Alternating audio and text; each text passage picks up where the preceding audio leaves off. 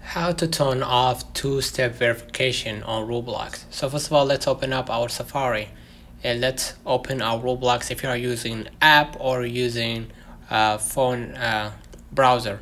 Okay, and what you're gonna do next, you're gonna enter the email and the password. So we're gonna just wait for a few moments and we're gonna just click log in.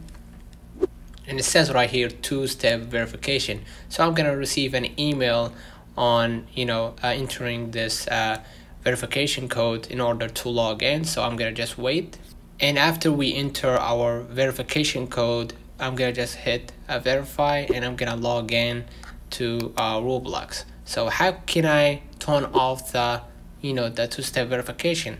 Just simply go ahead to your settings at the top right, and you're gonna just go ahead to settings right here. Okay, you're gonna wait up, and as you can see right here, this is your information about your account. You're gonna just click the account info and you will see multiple options and you will see security. All right, so you're gonna wait up, and as you can see right here, there's multiple options and you're gonna see email secure.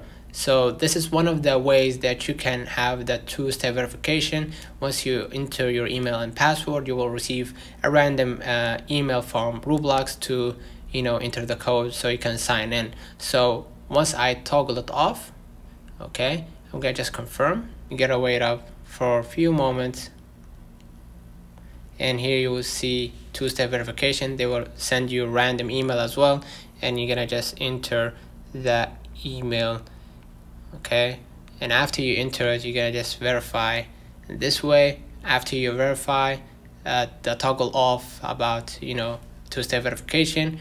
Once you log out from your Roblox and re-enter again, they won't ask you for two-step verification code. All right, let me know in the comments if this video helped you. Don't forget to like and subscribe, turn on the notification bell to receive every video we upload. Thank you for watching. See you in the next one.